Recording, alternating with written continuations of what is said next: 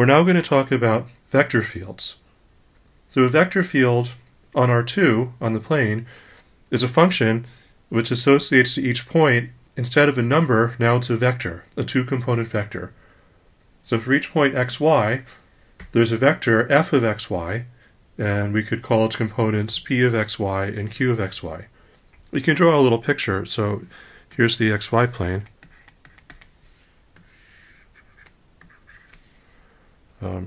And then at each point, there's a little arrow. So at this point here, this arrow is the vector f of xy at that point. So if this is xy, then this arrow is the vector f of xy. Okay, and the vector field sort of could point in different directions at different points. Some points it could be longer or shorter. Some points it could be the zero vector, so it's just a dot. So there's a picture of a vector field. A vector field on R3 is the same thing, except now you have a three-component vector at each point. So a vector field on R3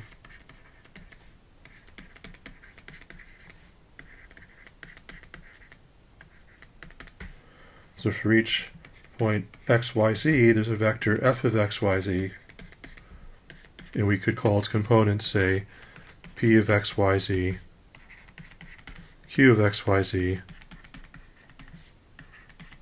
r of xyz. So it's three real-valued functions or one vector-valued function on R3. And we could also talk about vector fields that are defined on some domain in R2 or R3, not in the whole space.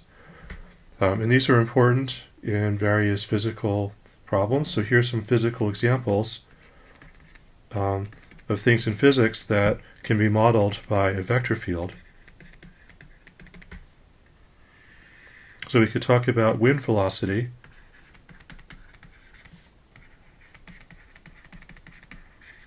So if you're outside on a windy day, at each point the air is moving in some direction at some speed, so that gives you a vector at each point. So maybe the wind is swirling around and going up some places and down some other places.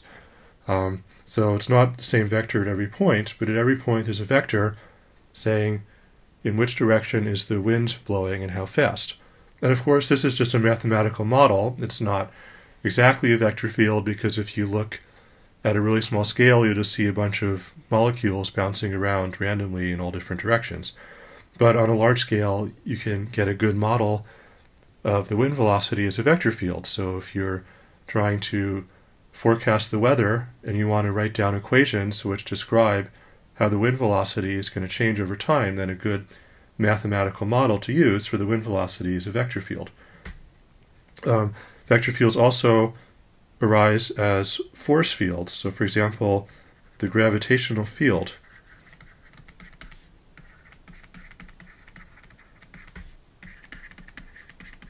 So this points in the direction in which gravity is pulling you, and the longer the vector, the stronger the force of gravity. So like if the Earth is over here, then the surface of the Earth, gravitational field is pulling down towards the Earth.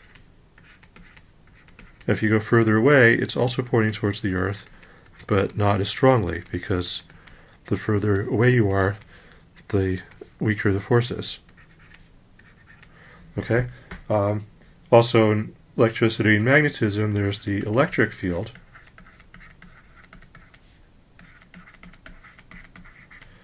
which describes how electric charges are attracted, and so on. So these are very important in physics. Let's write down an example.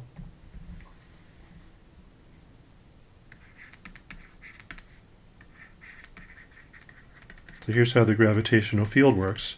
So I don't require you to know anything about physics for this course. I'm just showing you this as an example. Okay, so in three-dimensional space,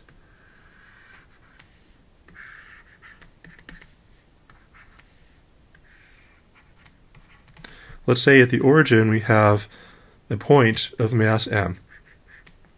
And I want to say, what is the gravitational field. So the law of gravity, so the gravitational attraction,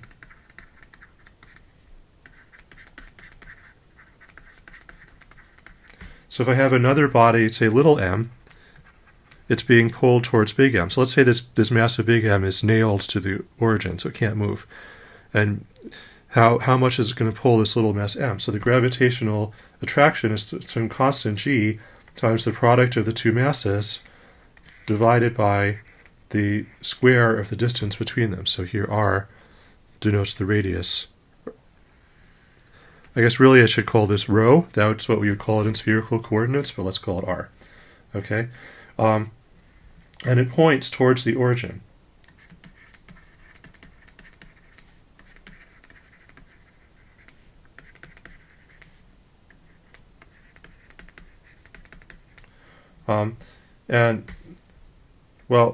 The gravitational field is something which doesn't depend on the little mass m. It's just the force created by the big mass m. So let's write this as gm over r squared times little m. Okay, so this is sort of the force of gravity exerted by the big mass m at the origin. But I want to write this in the form of a vector, so I need a vector pointing towards the origin. So the gravitational field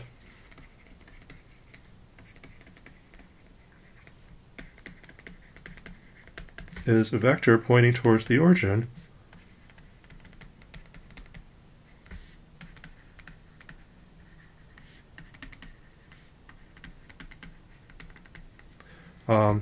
of magnitude gm over r squared. So how do I write down a vector like that?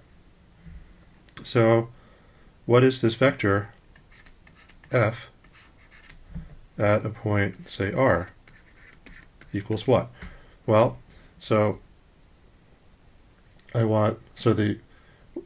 first let's write down an equation for a unit vector pointing towards the origin. So unit vector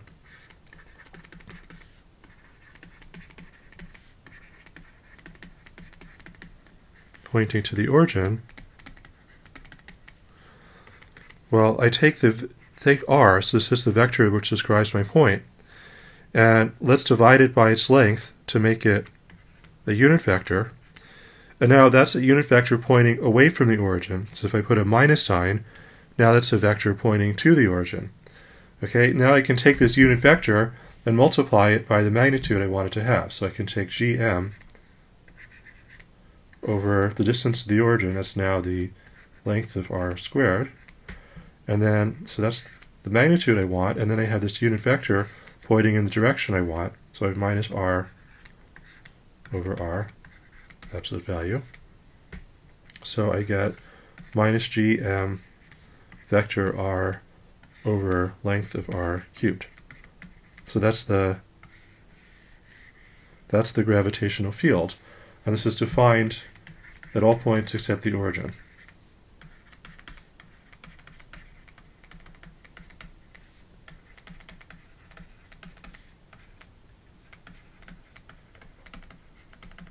So as you go towards the origin, the magnitude of this vector field becomes infinite.